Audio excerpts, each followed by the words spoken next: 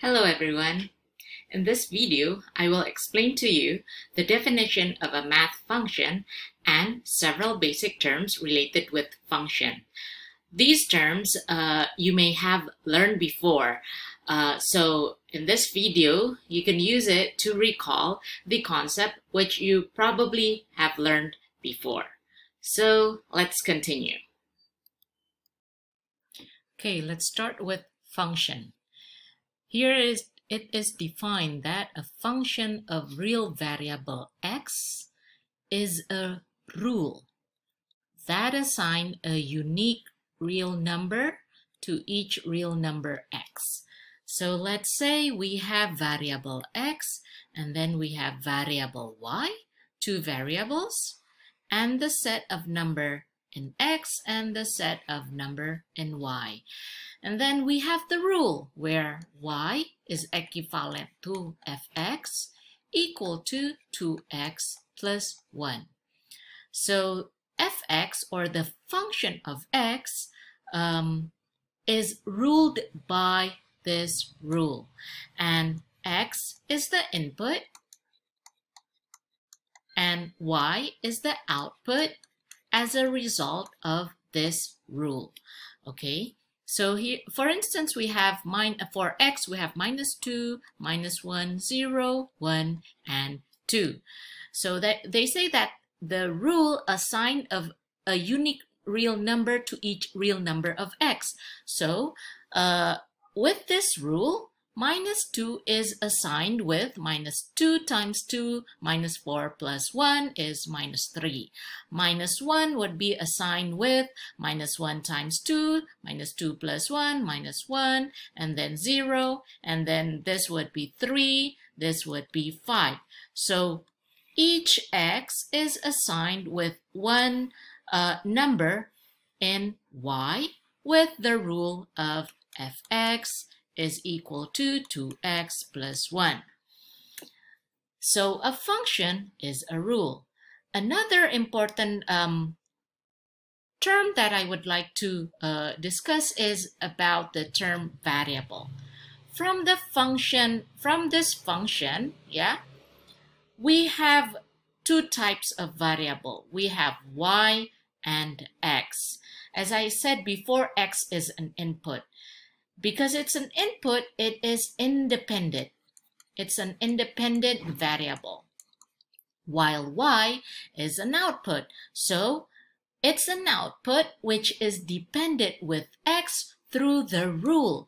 That is why we can say that this is a dependent variable.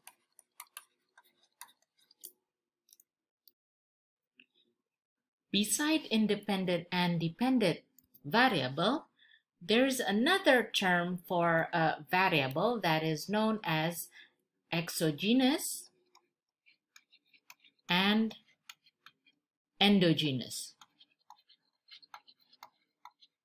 To understand more about exogenous and endogenous, it would be easier if we see it in a system of equation.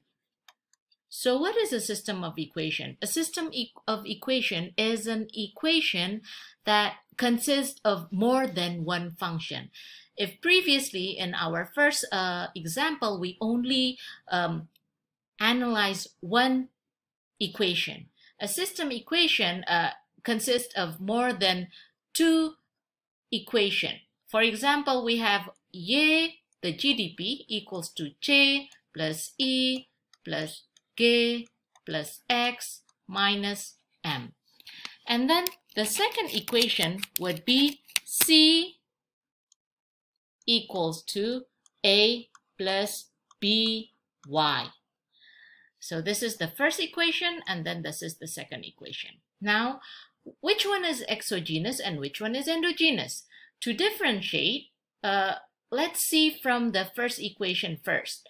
From the first equation, if we use the independent and dependent term, then y is the dependent and the rest here in the right side is the dependent.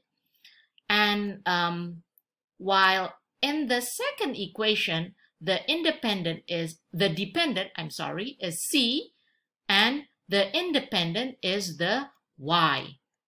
Okay, you see here that in the first equation, y was dependent, but in the second equation, y is an independent equation. So it turns out that in this system equation, a dependent variable can be an independent variable. So rather than using independent and dependent, we usually use exogenous and endogenous.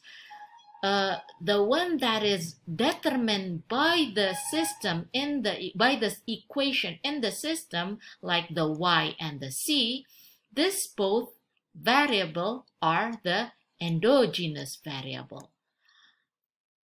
Y here, since y is endogenous, although it's independent in the second equation, it is not an exogenous, yeah? The exogenous are only I, G, X, and M because C in the second equation is a dependent variable, so, or an endogenous variable. So here, to differentiate between endogenous and exogenous, endogenous are the variable that are determined by the equation in the system, yeah? Y is determined by this equation, C is determined by this equation. While I, G, X, and M, there are no other equation that defines the variable of I, G, X, and M, so they are exogenous variable. The next term is about the domain and range.